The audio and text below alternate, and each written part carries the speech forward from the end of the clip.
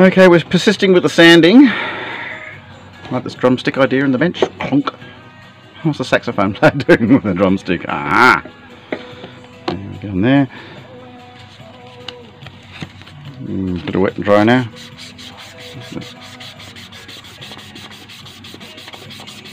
Coming up nicely. At the moment, it's a lovely fit for a tenor mouthpiece, which obviously work out the depth. But let's try my, where is it? In frame.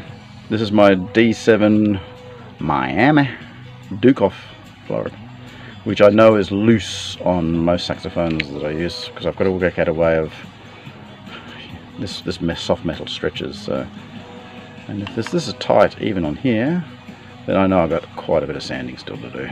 Oh, there you go, you get the idea. So let's show some speeded up sanding. No, I wouldn't do that. Let's do it properly. Alright, bye for now.